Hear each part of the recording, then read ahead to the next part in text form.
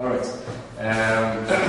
This was originally created as performance, live performance in Nikki Beach Club, Marbella, and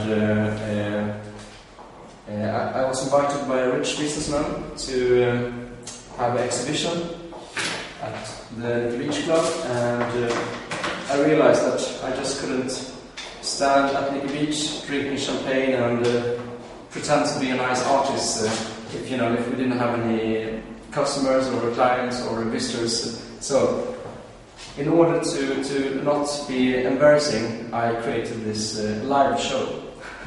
So this is actually just a plan to avoid this embarrassment if nobody came up.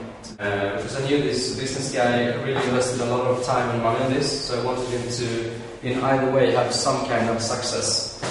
So I created this stamp-on show where I made a Marilyn Monroe stamp. I can show you.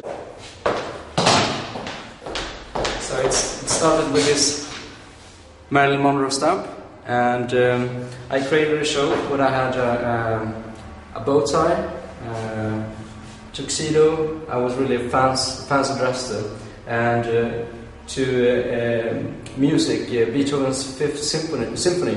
I stamped originals for this audience. So there was a live show directly at Nikki Beach. Yeah, exactly. That's fantastic. How some other one does that before? Not this kind of show. It was made to be funny, but and we got I think there were like 70 guests, and my performance was like 6 minutes, all along with the symphony, because the symphony is 6 minutes 34 seconds. So I timed exactly how to create 16 different Marylands.